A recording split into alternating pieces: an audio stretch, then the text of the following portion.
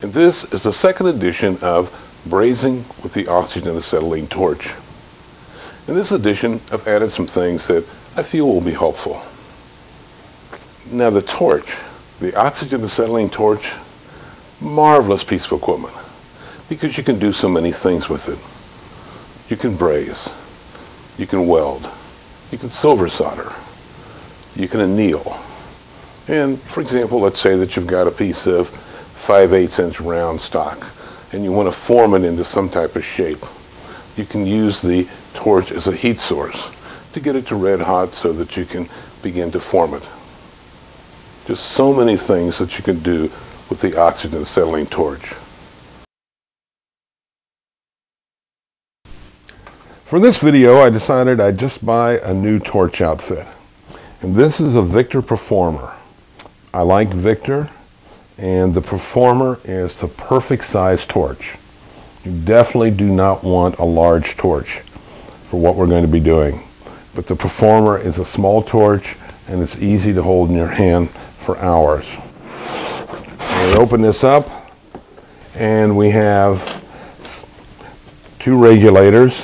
This is the oxygen regulator, and you always know that because it's green. This is the acetylene, and it is red. This is the Performer torch handle. It's nice and small. This is the cutting attachment. You use this to cut steel with. And this is a welding brazing tip. Now this unit comes with just one tip. And we'll talk about this later, but you'll be wanting to add a few more tips here, a couple different sizes. Now this is a good size. It's an aught. And that's what I use most of the time, is an aught tip. Aught meaning just 1 0. And then you go to smaller, and the 2/0 and the 3/0. Those are for finer work. So we'll talk about this later, but you will want to add to your tip selection. And this also comes with an instruction manual, and you'll want to read this thoroughly. And when I take this out of here, here are your hoses. Once again, the acetylene is always red, and the oxygen is green.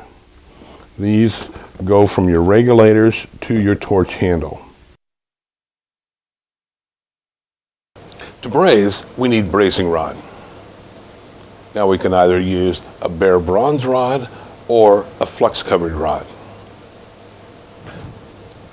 Now this is the flux-covered brazing rod, and this is the bare bronze. Now if we're going to use bare bronze rod, we need to heat this up, and then we'll stick it into a powdered flux, and then start to braze.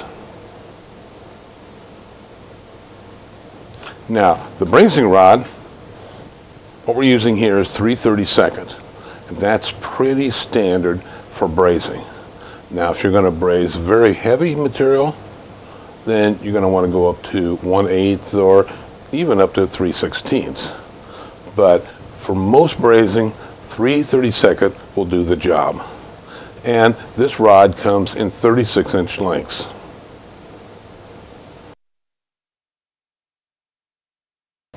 The acetylene, the oxygen. Okay, we're going to open up the acetylene.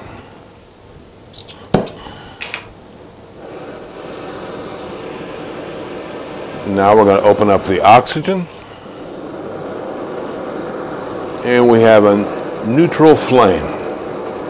That's neutral like you put your car in neutral. Okay, let's do that again. Open up the acetylene sparker. Add the oxygen. Bring it back to a neutral flame.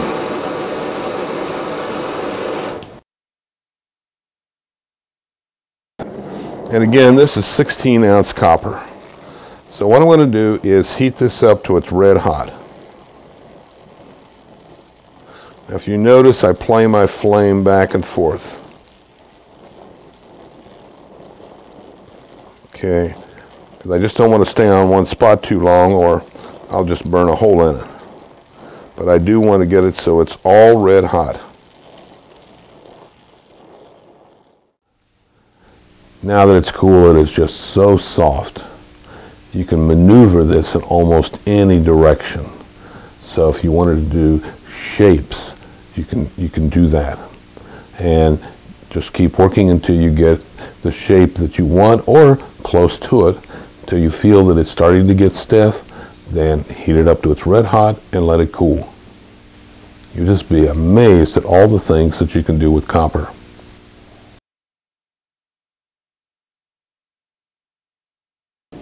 Now here's an interesting brazing situation.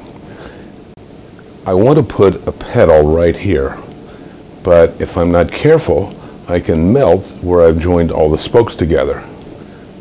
And that piece of scrap metal is just actually working as a shield, just to shield the heat from the spokes below.